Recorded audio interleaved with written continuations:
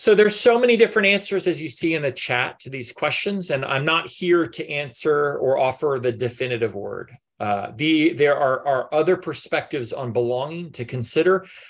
There's a wonderful talk by Dr. Margaret Clark on belonging recorded just a couple years ago and posted on the YMI website as well. But I'd like to share what we have learned when we pose this question to hundreds of young people with developmental disabilities and their families who've been part of our various studies here at Vanderbilt. What is it that assures you that you belong in your faith community?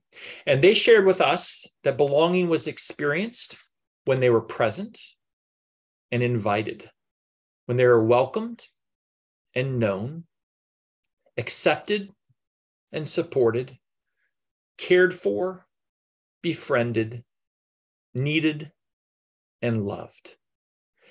And I'll spend the rest of my time briefly sharing what each of these 10 dimensions means and why it matters, because I think there are some of the areas here in which your ministries may already be making great strides and can celebrate.